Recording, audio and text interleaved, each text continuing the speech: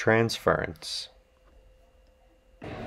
In order to facilitate transference, climbers are going to want to climb on a variety of different angles and perform drills or climbs that will address their weaknesses in order to continually facilitate new skill acquisition.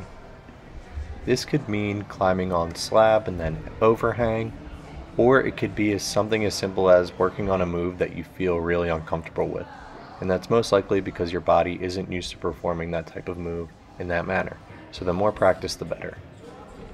Here's a good example of what transference can look like on the same route. At first, the climber does not have the skill acquisition in order to match his hands and place his foot. In the next clip, you see that he's able to slightly progress and match his hands after learning the route. And in the final clip, you'll see that he is able to get his hands matched and then his foot up in order to progress throughout the route, which is a good example of what the phenomenon of transference looks like. The acquisition of one skill leading to the easier acquisition of another.